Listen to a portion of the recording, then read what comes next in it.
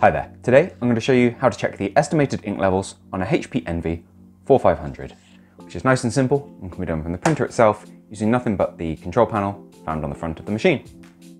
Now, if you're not already on the home page of the printer, just press the home button here to be taken here. Then we're going to use the down arrow here to take us down to ink levels and then press OK. Once we're in there, you've got a visual representation of how much ink remains in the colour and the black cartridge. They're not stated between colour and black, they have the oval for the colour and this infinity symbol, two triangles touching symbol here for the black. Now my black's pretty much out of ink because I'm using remanufactured cartridges and the colour's looking pretty low as well.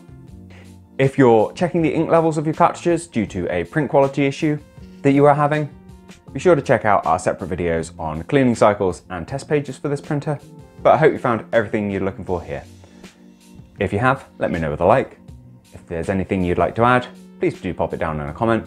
Otherwise, thank you for taking the time to watch this video, and I'll see you in the next one. Take care. Bye bye.